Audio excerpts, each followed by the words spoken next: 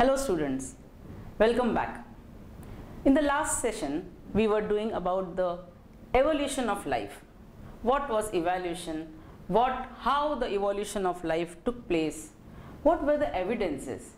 We studied about 5 types of evidences: morphological evidence, paleontological evidence, anatomical evidence, vestigial evidence, and the embryological evidence. Now, what did this evidence do? These evidences tried to prove that our ancestors, what were their parts of the bodies, what were their functions, how the evolution must have taken place, what are the various variations which we see now.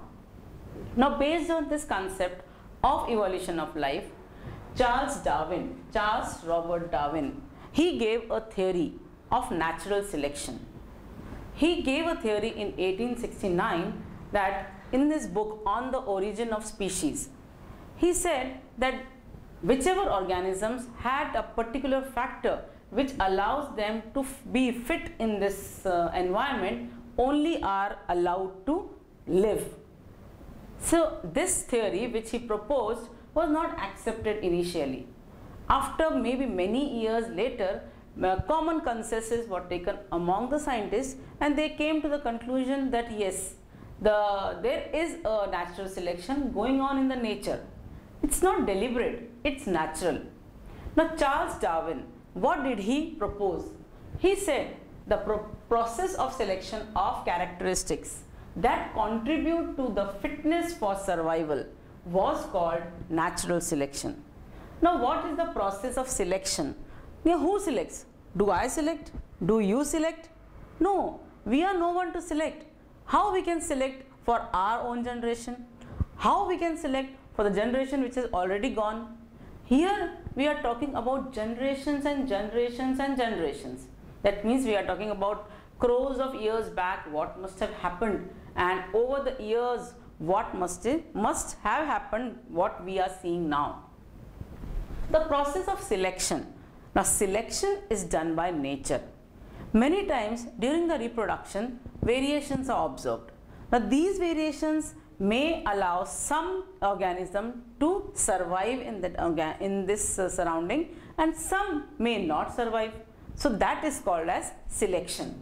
So process of selection of characteristics. Now which characteristics we are talking about? We are talking about various characteristics, various traits which we got from our parents, from our ancestors, that contribute to the fitness for survival. Now there are many traits which allows us to be fit. Okay, some characteristics are there which we have got from our parents. These are the factors which are actually contributing for our survival. If you are fit, you are surviving in this environment. This is the general rule of environment. This selection by nature is very important to understand. So when I was saying that during reproduction, variations occur. Variations occur, new factors are formed. We study about recombination of gametes. So this recombination allows some variations to occur. And these variations become the factors which make us fit, or which make us fit to fight in this environment and survive. And that is called as natural selection. So if you are asked a question, what is natural selection, said by Darwin, so you can say that Charles Robert Darwin gave a definition: the process of selection of characteristics that contribute to the fitness for survival, it was called as natural selection. Now what is the criteria, or based on what you are saying that this selection is by nature? There should be some criteria. So the criteria given by Charles Darwin was successful adaptation for growth and reproduction. Two things are very important for the ancestors to pass on their characteristics. That means growth must take place. Once growth takes place, reproduction should take place. So successful adaptation. What is adaptation? Adaptation is the type of thing which we adapt in the film due to surroundings. Now you must have seen the polar bears, the bear who lives in the very cold climate. Now what adaptations they have got? They have got big, huge, long hairs on their body. Now this hair is actually protecting them from cold climate. So this is called as one of the adaptation, and this adaptation is important for his growth. So successful adaptation for growth and then reproduction is actually the criteria for natural selection in any environment. Now there is one small incident which I would like to highlight, which is given in your book. In England, Birmingham, there was a forest where large number of various types of trees were there. On these trees we know many insects and moths live. M-O-T-H, moth. Moth is a type of small insect. So there were two colored moths, grey colored and black colored. Now when there was not much industrial revolution, when there was not much concretization of buildings, so obviously more algae and more fungi were developing or were reproducing on the barks of the tree. Now what is bark? The bark is the outer covering of the tree. So on that you can see the patches, grey colored, brown colored patches. Those are algae and fungi. So that time what happened, two types of colors of moth were seen, grey colored moth and black colored moth. So when algae and fungi used to grow on them, they had a greyish background. So when they got a grey background, the grey moth were not identified by any other higher animal or their prey, and they were not eaten by their enemies. But the black moth, they could be easily seen against the grey background. So the black moth were eaten more. Because algae and fungi were also grey colored, so grey moth got a camouflage. Now what do you mean by camouflage? That means when you are hidden by the same color of the surroundings. So surrounding color was algae and fungi, which was grey colored, and grey moth. So their color matched. When their color matched, the prey or the enemies or the higher animals could not identify them, and they were eating only the black moth. So what happened? As a result, the grey moth population increased. This was natural selection because nature had selected this, and black moth population decreased. Now as the development took place, industrial revolution came into being, so much pollution was created in the environment. So that pollution, because of that pollution, the algae and fungi were not growing much as early as before the industrial revolution. So what happened? Now the reverse started taking place. Because of the industrial revolution, the black color moth were now camouflaged with the black color or brown colored bark of the tree, as algae and fungi were not growing much. And now the grey moth could be identified very easily.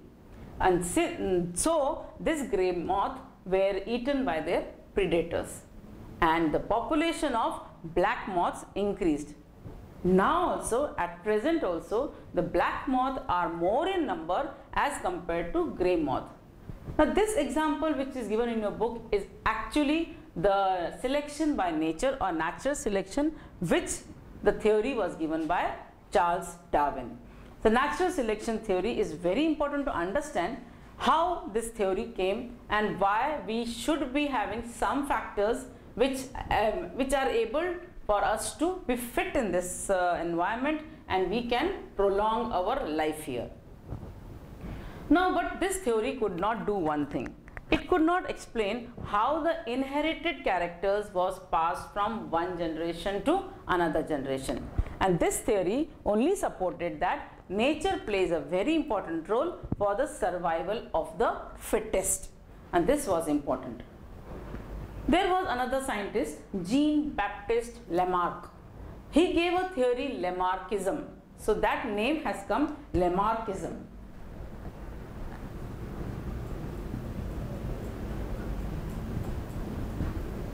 What is Lamarckism? Lamarckism is a theory given by Jean-Baptiste Lamarck. He said that there is a theory, he proposed a theory like the inherited traits or the inherited characteristics which are passed from one generation to another, acquired characteristics also can be passed. Now what is the difference between inherited characters and acquired characters? Inherited characters are the characters which we are getting in inheritance from our parents. That means whatever characteristics parents have, it is passed on to the offspring. That type of characteristic or trait is called as inherited characteristic. Then what is acquired?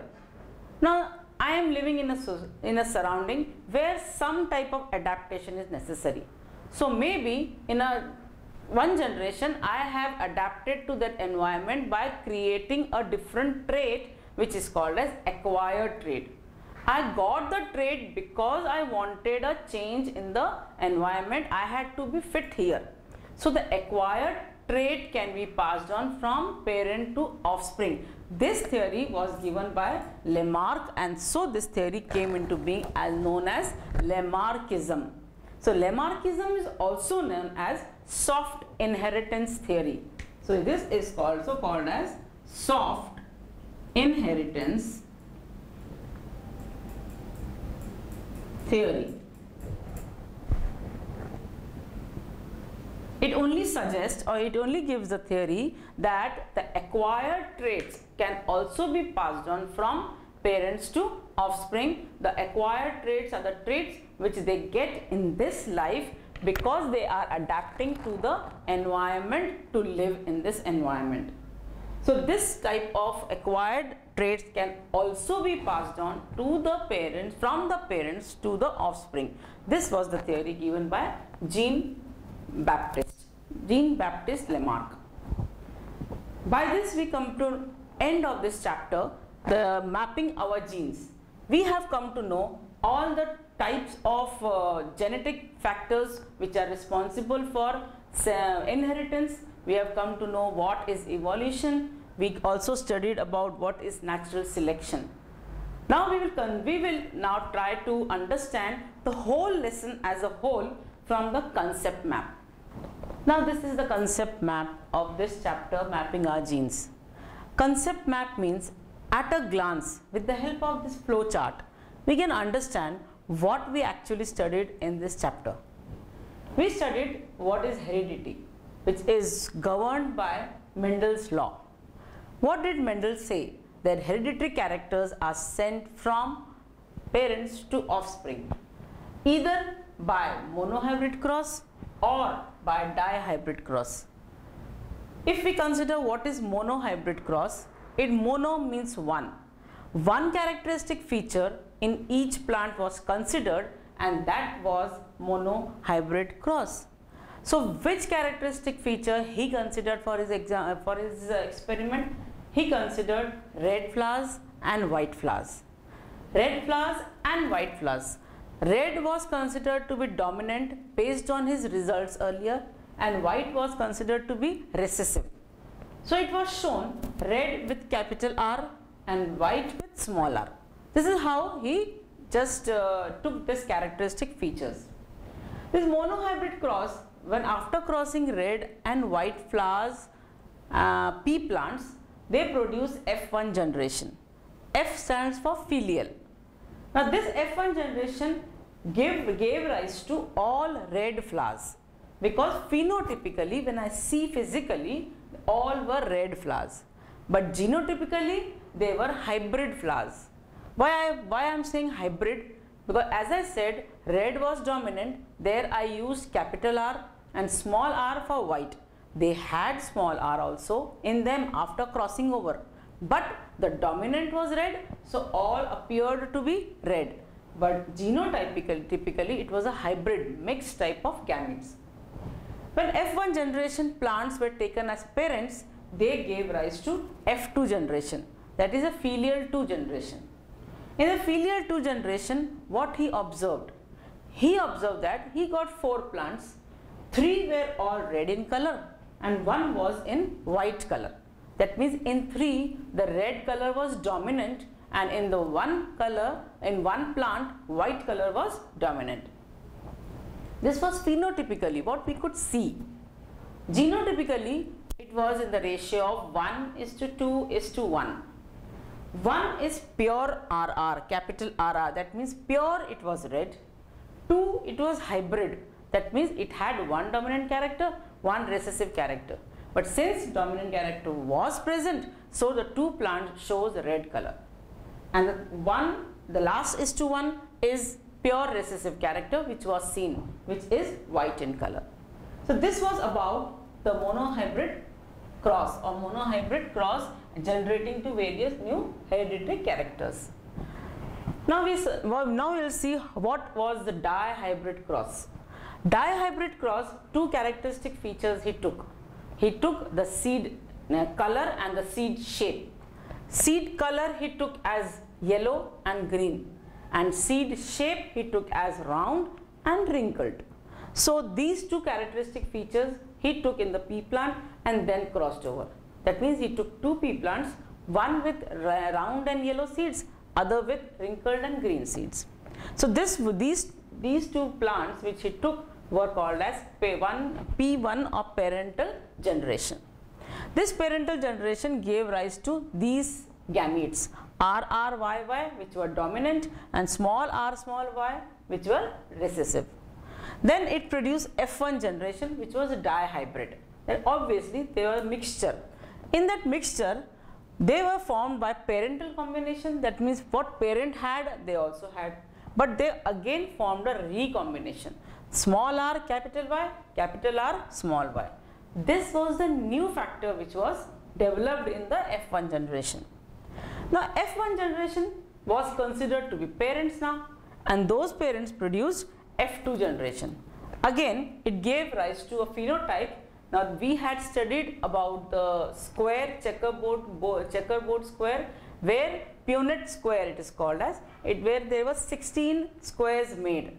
There 4 gametes of male and 4 gametes of female we had crossed and seen. What we saw, the phenotypically or physically, it was in the ratio of 9:3:3:1. But genotypically, it was 1:1, 2:2, 2:4, 2:2, 1:1. That means here various different combinations were formed genotypically when we considered the genes. Now this hereditary can be explained by the variations also.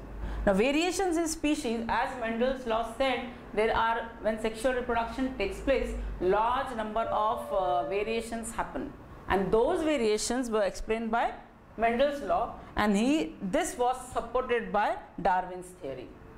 What Darwin said? Darwin said that evolution has taken place, and this evolution has taken place because of the variations which has occurred from one generation to another generation. This Darwin's theory was supported by various evidences. These 4 can be called as evidences.